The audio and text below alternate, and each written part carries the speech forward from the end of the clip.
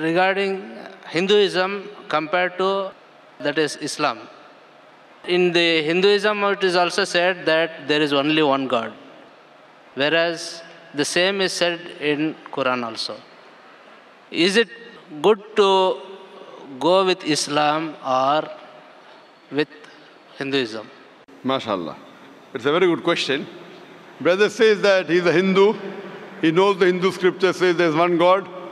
Even Islam says there's one God. Is it better to follow Islam or is it better to follow Hinduism? The reply is given in Surah Imran chapter 3 verse 64, where Almighty God says, Ta'alaw ila kalimatin sawa'in bayna bainakum. Come to common terms as between us and you. So let us agree to follow what is common. The first is Allah na'budu illallah, that we worship none but Allah. Now, I'm giving you an answer that will satisfy both the Hindu and the Muslim.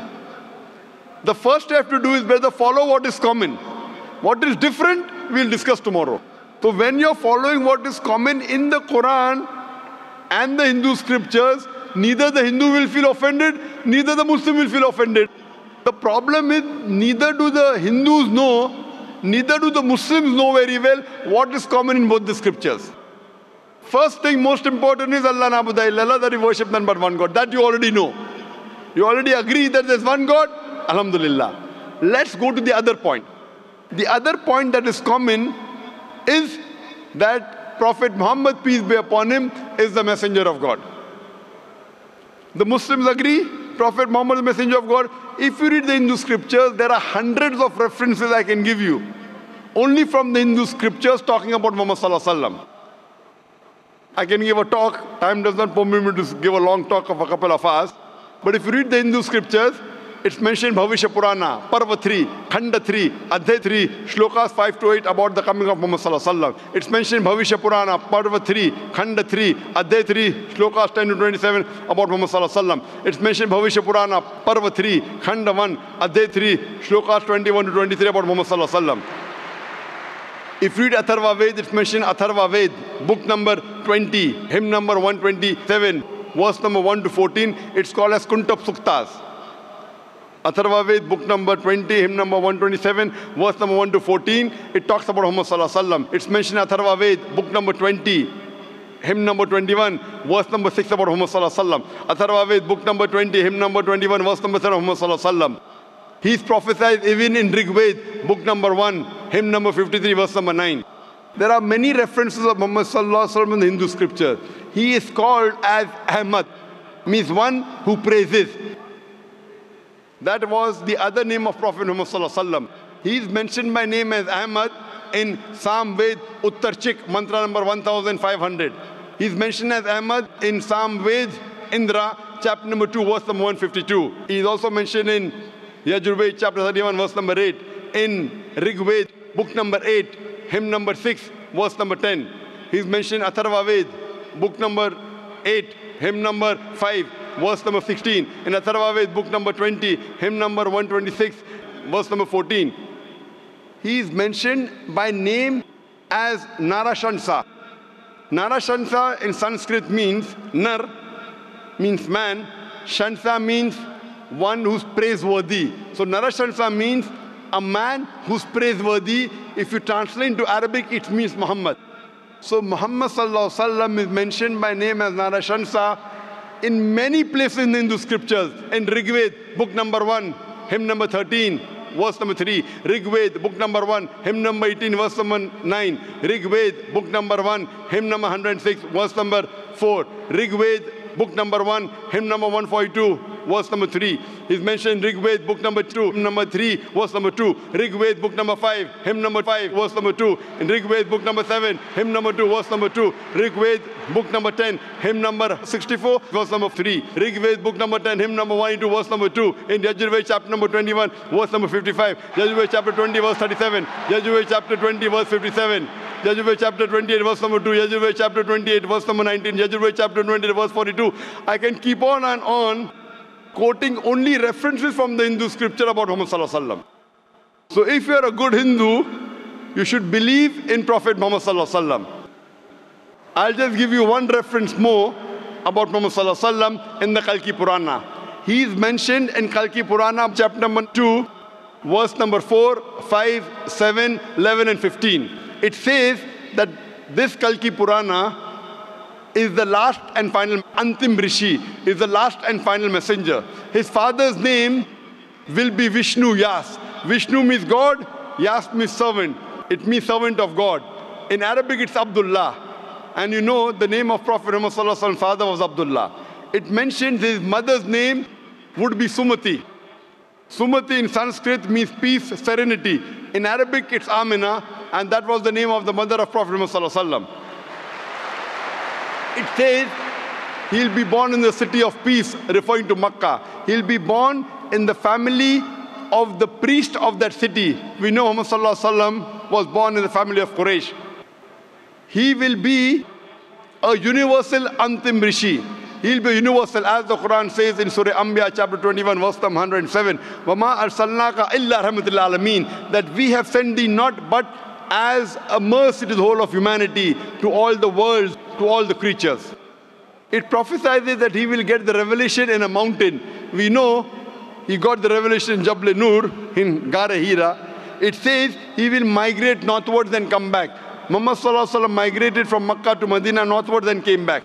It further says that he will have 4 companions, talking about the first Khulfa Rashidin. Hazrat Abu Bakr, Hazrat Umar, Hazrat Usman, Hazrat Ali, may Allah be pleased with them all. So all these prophecies mentioned in the Hindu scriptures point to no one but the last and final messenger, Prophet Muhammad sallallahu alaihi wasallam. So if you are a good Hindu, besides believing in one God, you also have to believe in the last and final messenger, Prophet Muhammad, peace be upon him. It's mentioned in both the scriptures that you should not have alcohol. Quran says in Surah Ma'idah, chapter 5, verse number 90, not to have alcohol. It's mentioned in Manusmriti, chapter number 9, verse number 235. You should not have alcohol. Manusmriti, chapter number 9, verse number 238, you should not have alcohol. Manusmriti, chapter number 11, verse number 55. Manusmriti, chapter number 11, verse number 94, you should not have alcohol. So, if you're a Hindu or a Muslim, you should not have alcohol. Both the scriptures say that you should not gamble. Surah Ma'idah, chapter 5, verse number 19, the Quran says that. Manusmriti, chapter number 9, verse number 221 to 228 says you should not gamble. If you read the Rig Veda, book number 10, hymn number 34, verse number 3 to 13 says you should not gamble. So if you are a good Hindu, you should at least follow what is common. And the basic thing in both these scriptures that there is one God, he has got no image, he has got no idol, and Prophet Muhammad is the messenger of this Almighty God, the last and final messenger. So I would tell you, initially follow both. And after that, your scripture says that follow the last and final messenger. That means you follow the hadith of the messenger, Prophet Muhammad sallallahu alaihi wasallam, and the last and final revelation which was given to him. So brother, do you believe that there is one God? Yes, sir. 100%. Do you believe? 100%. Do you believe Prophet Muhammad is the messenger of God? Yes, sure. 100%. 101%. MashaAllah. So these two things, brother, are sufficient for you to enter the fold of Islam. To enter the fold of Islam. And after that, you have to read the message and the guidance of this messenger and what was revealed to this messenger, that is the Quran and the Sahih Hadith. Sir, I have another one small doubt. May I question? Brother, but do you believe there is one God? Do you believe Muhammad sallallahu alaihi wasallam, messenger of God? Yes, sir. These two are sufficient for you to enter the school of Islam. Sure. Doubts will always be there. Okay then, thank you. No, but I'm asking the question, do you believe in these two things? Yes. Do you have some doubt that before that you want to Yes, ask? Okay, brother. I do want to ask one more question. Okay, ask one more question, brother. Yeah. In Islam, it is stated that there is no idol worship, okay? That is number one. Whereas in India, I see people who are doing on this, what you call, dargahs, performing all types of pujas like Indians, Hindus, okay? What is your answer for this? Brother, you are a Hindu, you told me. Yes. You know that mentioned in your scripture, idol worship is wrong. Yes. Yes. Yet in India, I know millions of Hindus who do idol worship. Yes. That means they are not following the scripture. similarly, I agree with you, there are many Muslims in India who are not following Quran and Hadith. That is my question. That is my question. That is my answer. That is my answer. Like Hindus are not following the scriptures, there are many Muslims who are not following the scripture. Any Muslim who breaks any law of the Quran or any commandment of the Prophet Muhammad sallallahu alaihi wasallam, he is not a practicing Muslim. So Thank you for your kind answer, sir. But brother, I want to tell you that you want to be a practicing Hindu? No. Yes? No. Practicing means you believe that Almighty God does not have any idols? Yeah, I do accept that there is no idol worship. And you believe Prophet Muhammad is a messenger of God? Yes. So do you want to enter into the fold of Islam? Yes, please. Brother, is anyone forcing you to accept Islam? Is anyone forcing you to accept Islam? Nothing, sir. I have come on my own. MashaAllah. So doing out of a free will? 101%. MashaAllah. So inshallah, I will say in Arabic and repeat it inshallah. Sure. Go ahead. Ashhadu Ashhadu Allah Allah ilaha ilaha illallah illallah wa ashhadu wa ashhadu anna anna Muhammadan Muhammadan abduhu abduhu wa rasuluhu. wa rasuluhu.